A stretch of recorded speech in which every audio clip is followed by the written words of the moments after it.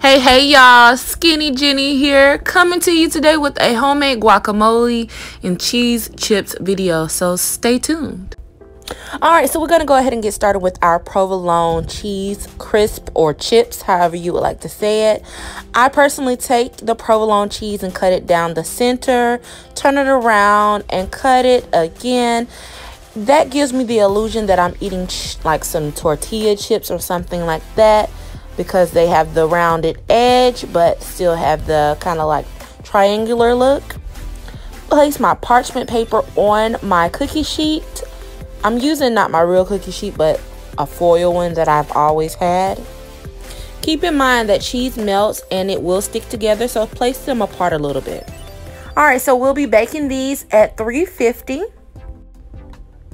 Once your oven has preheated to 350, go ahead and place your provolone chips inside. Set your timer for 12 minutes, but you can keep them in the oven until you get your desired brown look. OMG. So I went ahead and added some everything but the bagel seasoning. So for our guac, we're going to use lime, tomato, avocado, of course, red onion, everything bagel seasoning, and also some minced garlic. So what I like to do is start prepping my vegetables to go into my guacamole before actually cutting my avocado.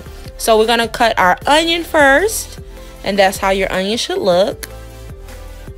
Then we're going to go ahead and take the inside of our tomato out and start chopping our tomato.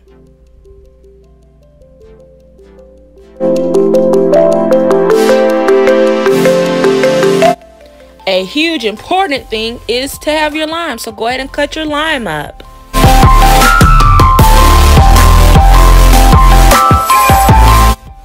And what's guacamole without some cilantro, honey?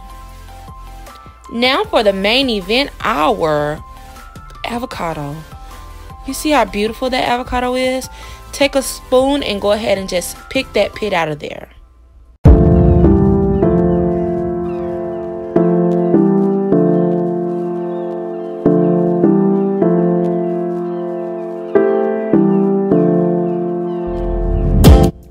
Now, I use a whisk to mash my avocado up, but you can use a fork or an avocado masher or whatever that is. Make sure you keep it chunky though.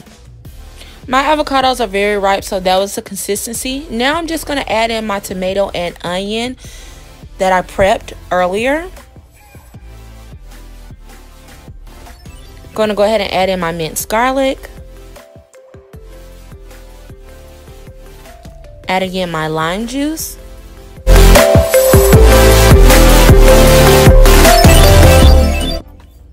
Go ahead and put in my cilantro. At this point, you can add your seasonings. I added everything bagel seasoning.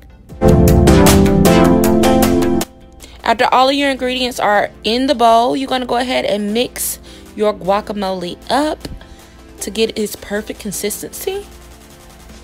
And voila, doesn't that look beautiful? OMG, looks so good. I can't wait to taste it.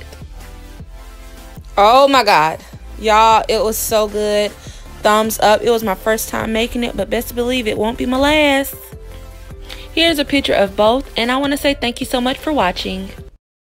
Mook got the keys jumping. Stay down till I can do what I want. Sacrifice the light, invest in my own.